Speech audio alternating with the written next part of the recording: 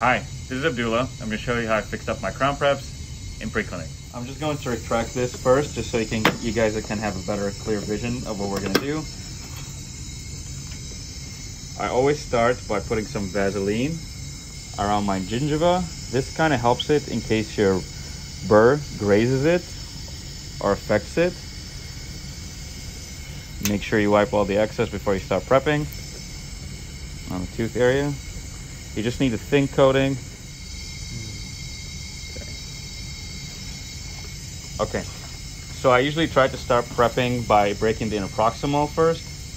And I think the biggest problem that people have with breaking interproximal is applying too much force as they go in, that they end up nicking the adjacent teeth or taking too much. Remember, the first groove is very important, to just have kind of a very thin feather motion to create a guide for where your burr is going to go.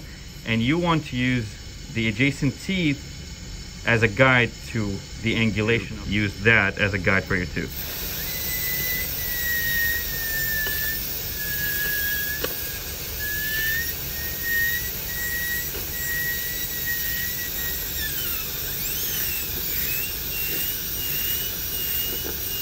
Again, you're feathering and you start applying a little bit more pressure.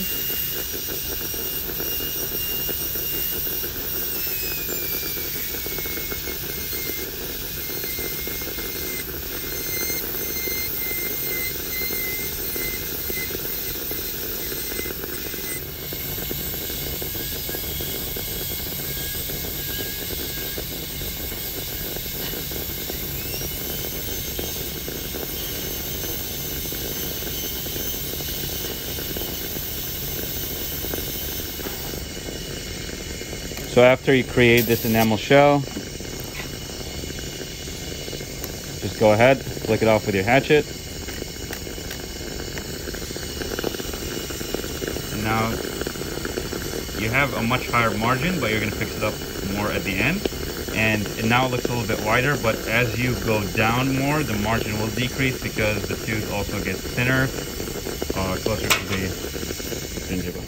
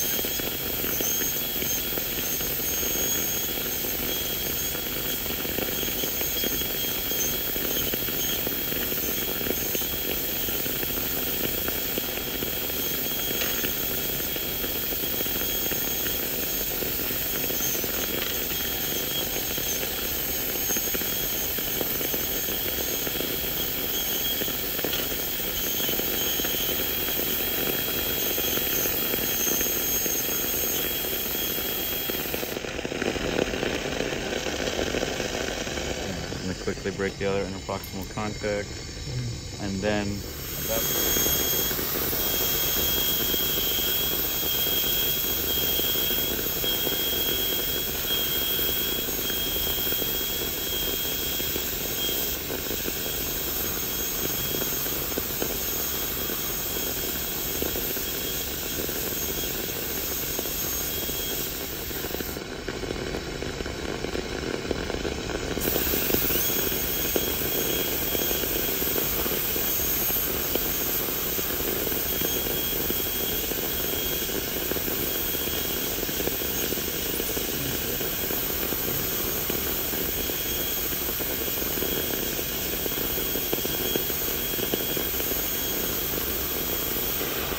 As of right now, we have a very rough shape to our outline for the crown prep, and now we're going to try to create the lingual and the facial reduction. The best way to reduce and know the angulation and the total occlusal conversions for your crown prep: place your burr against the adjacent teeth.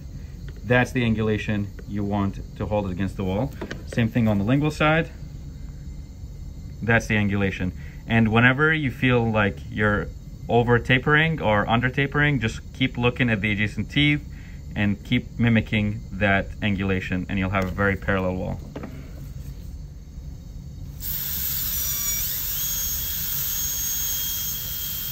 Some people like to create grooves to the depth of the burr. Grooves to the depth of the burr. Angulation.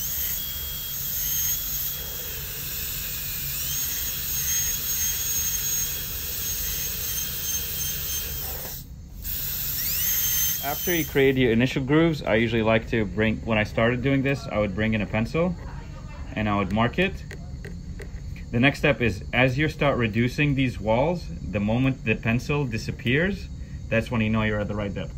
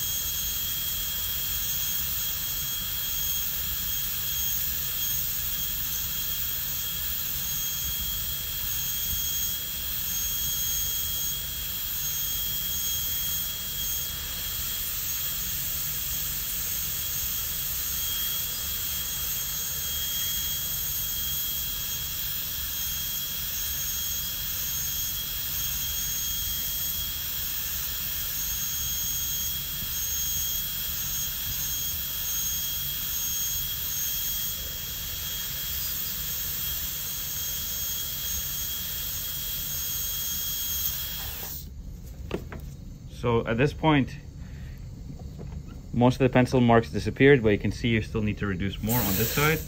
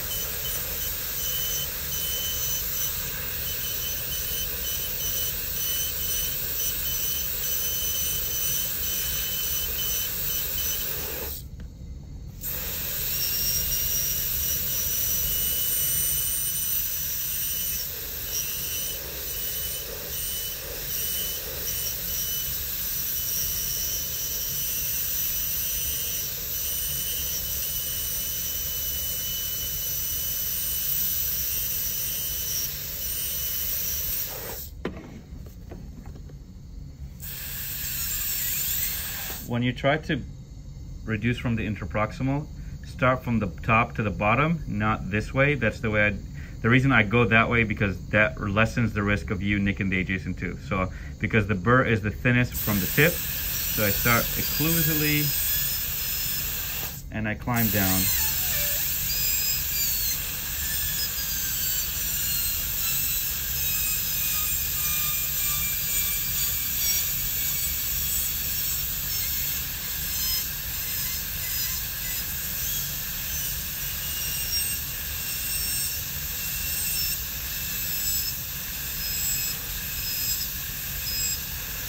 You want to go the full length of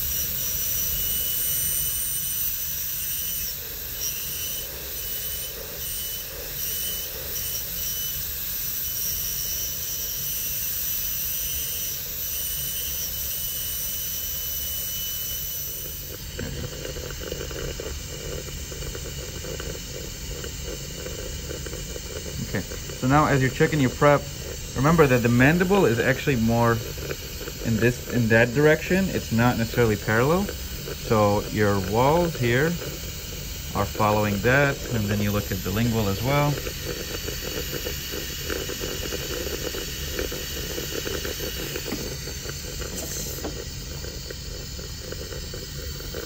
Abduction, and you start tracing your finish line. Make sure that everything is nice and continuous. Your bevel is in the right area, and your reductions are also correct based on the design of the crown that you're doing. And in the final steps of the prep, after you've already done the green and the red burr, of course there are different types of burrs, but in most schools they just give you these two different grit. You can actually switch to a slow speed.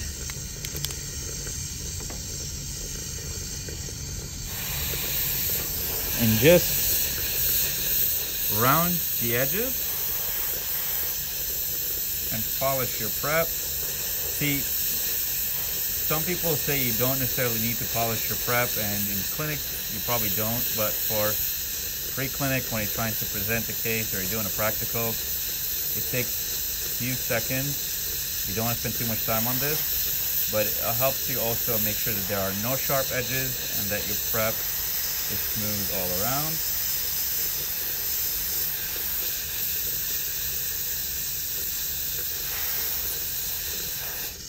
And when we're talking about anatomy, you don't want to create crazy anatomy. You just want to follow, like, there's a cusp, there's a groove, and there's a cusp, groove. So this is what they mean by anatomy. You don't need like this kind of anatomy on the adjacent teeth. You just need to make sure that there's uniform reduction all around for the material to go.